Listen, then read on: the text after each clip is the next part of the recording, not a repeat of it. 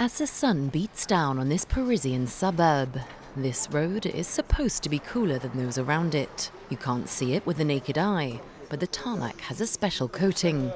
I don't really notice a difference, but then I wasn't really paying attention. I don't think it feels less hot because of the coating to the road.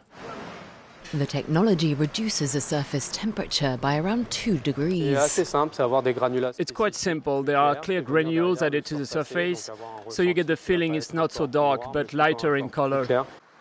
In Toulouse, they're experimenting on this pedestrian zone with pavements that cool themselves. Rainwater is collected, and when the temperature goes above 35 degrees, it evaporates and cools the ground to 5 degrees less than a normal street.